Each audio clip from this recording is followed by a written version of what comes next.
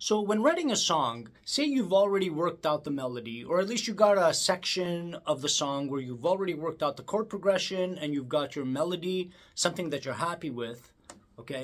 Something like this, let's say, for example, in the key of C. So I've got a chord progression like this going.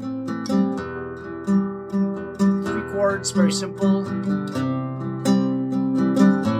Now on top of that, I've worked out a little melodic line to go with it, and it goes like this. Na na na na na na. Simple. Na na na na na na na na. Now, what I would do to work out lyrics, as a starting point at least, okay, is I wouldn't use na-na-nas, and I wouldn't use humming, I would use gibberish, okay? So it would sound like this, nonsensical. Now we're talking about nonsensical vowels, consonants, doesn't matter. They could be actual words, they could be just phonetics. It doesn't really matter, okay? We'll go like this. I can see the love in your eyes. Right off the bat, something came out. This is why I use gibberish. And on the morning, on the line, on my way, I can feel you waiting in mine.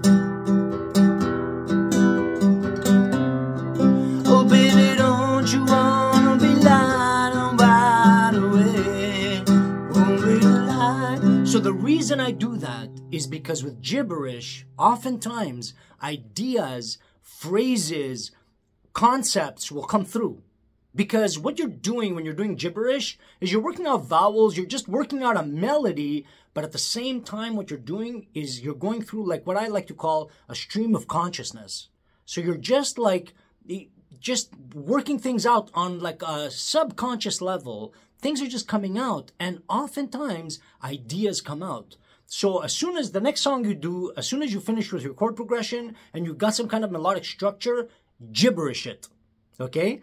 Do the gibberish and see how you go, and you'll be surprised how many ideas will come out of it, and sometimes even complete phrases, which is pretty great, and at least it could be like a starting point so you can actually sit down and then write about lyrics, or the lyrics about whatever you want.